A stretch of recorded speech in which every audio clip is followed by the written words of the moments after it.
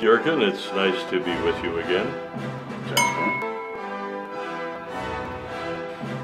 You and I have been discussing philosophical matters for, I believe, some 10 years now.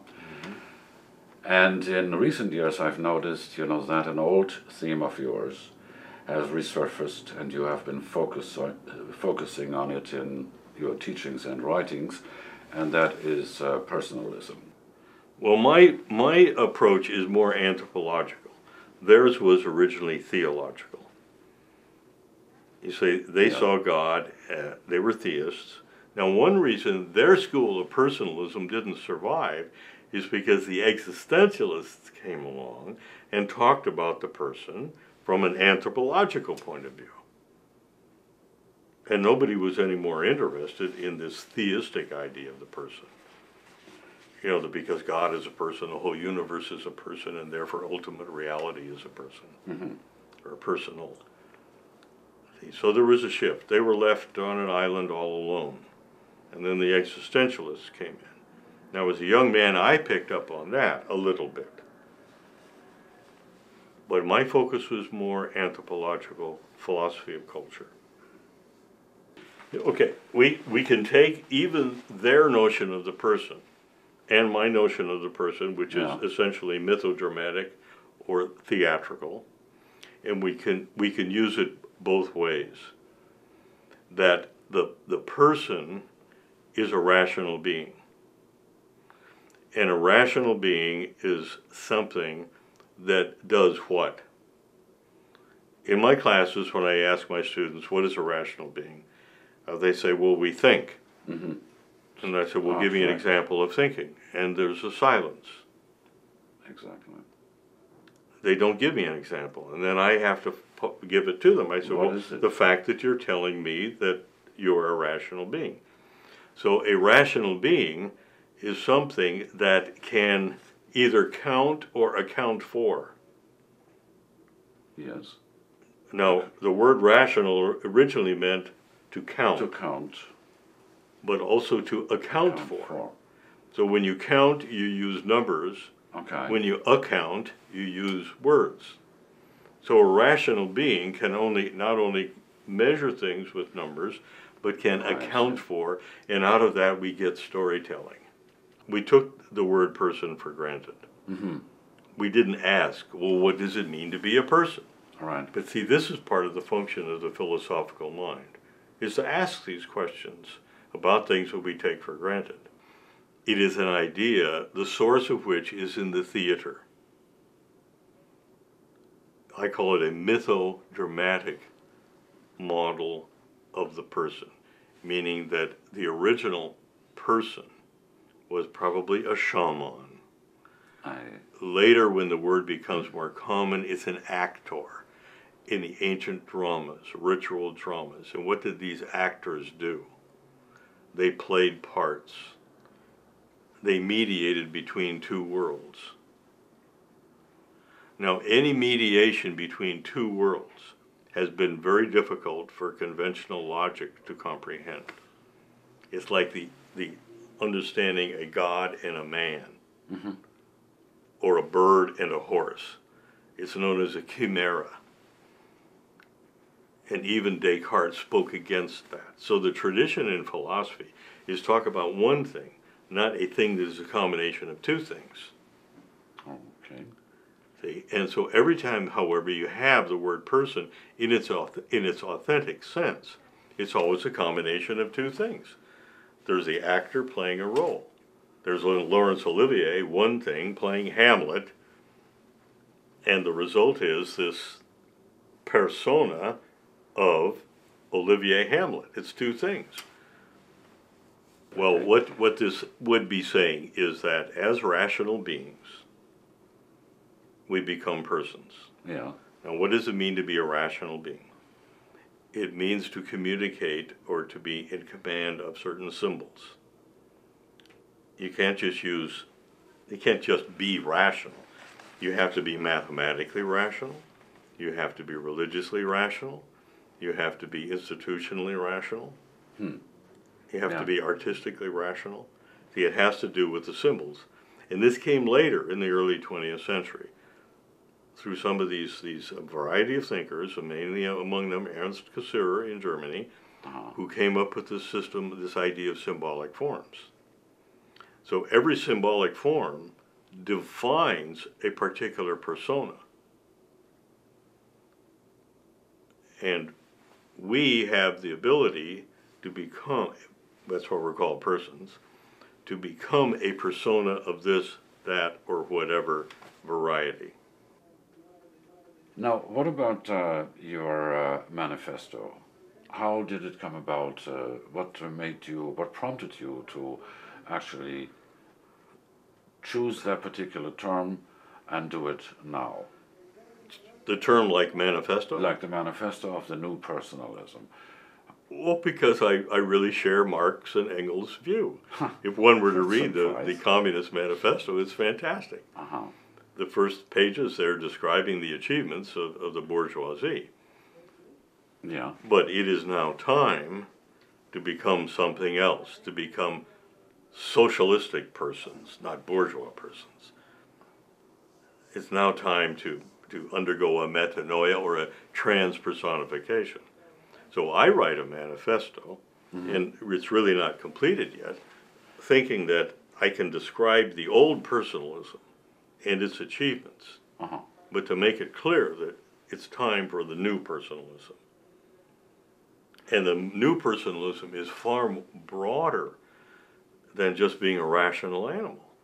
Because what we have done of the new personalism, we have expanded the word rational to mean the use, the communicative use of any symbolic system, whether it's scientific, theological, poetic, musical. Yeah, all manifestos are just the tip of the iceberg. And one thing I ought to do is what Marx and Engels did, is praise the original personalism yes. for what it did achieve, but what it lacked. It lacked the breadth of understanding human activity that we have discovered since we began doing cultural anthropology. We had a very narrow view of the human before cultural anthropology came along. And it's really through cultural anthropology that I was turned back to the original Greco-Roman, very primal and primitive idea of what it means to be a persona, as with the shaman. I mean, the shaman, in a way, is the original human being.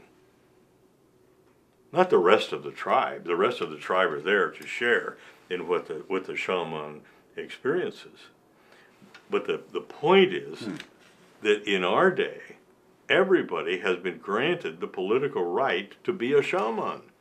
That's the whole idea of 1776. American democracy is a leader in this. That in a sense, we educate so that every student, every pupil ought to become a shaman of some sort. To be a person, you have to be in the know. No matter what you do, you've got to be in the know. If you're a bricklayer, if you're an architect, you've got to be in the know. But to be in the know means that you have to somehow connect with a world that is neither the physical world or the psychological world. There's another world out there. This is essential in thinking this. And there are many major thinkers who have agreed with that the world of mathematics is not necessarily the world of there's arguments about this, world of the material sort. The big difficulty is this, that in ancient times, we thought of people who were in the know as gaining the know from elsewhere. You got the knowledge from God. You got the knowledge from the gods. In Plato, you got the knowledge because you worked for it and you gained the ideal realm of being, and therefore you had the knowledge. The source of the knowledge, this shamanistic knowledge / person knowledge, came from elsewhere. Today we don't believe that. Today we believe it's in the human potential itself. that our genius lies within us. It's not some genie that comes from the outside. Right. It's inspiration, not spiration that comes from there. It's inspiration comes from inside and out. And that's what education ought to be, is the leading out of this potential. But see, that's still another world. It is a world that is yet to come into being. I mean, I don't think Mozart went around praying to God for inspiration. Mozart brought his music out of himself.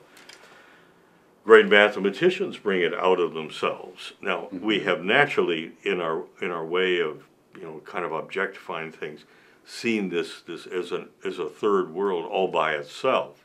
The problem has always been, well, what's the source of this world? Is it divine or it is human? And we have had difficulty in admitting that the source of all this is us, not the divine. If anywhere, God is within us. I think that eventually I can prove that we have persons because there is a system of personhood that presupposes persons. There is a system of personhood in which human beings interact as persons. Yes. Okay. And that presupposes being a person.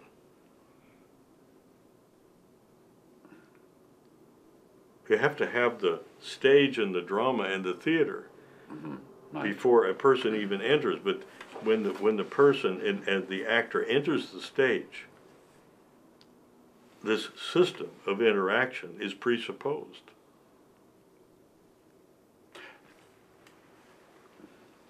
And I think this is genetic.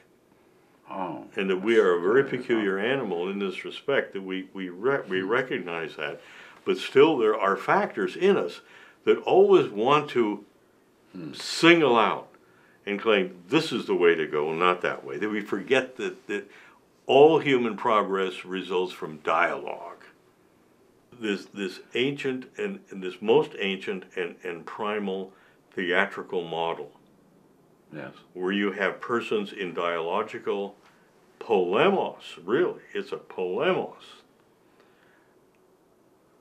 that we have to turn to, not to the interactional theories of economics or political science, because they are basically inhumane. There is no political scientist that I know of who in his or her interactional model includes the most basic of all human values, which is not justice. But? Love. Yeah. Yeah. It's all right. They have not been able to deal with that. Okay. And we can, because we're a very creative species. Remember now, in the manifesto, I define ours as the cinematic era. Yes, I remember that. That is the very first time probably is the very first time that I actually saw the cinematic being entered into a text as an era. Yeah, this is I mean, key. Cinema is the Gesamtkunstwerk, the total work of art that Wagner was striving for. I mean, Jasper, it really is always a pleasure, to converse with you, and sometimes where these conversations take us, it's just exalting, really. Thank you. Yeah, thank you for the opportunity.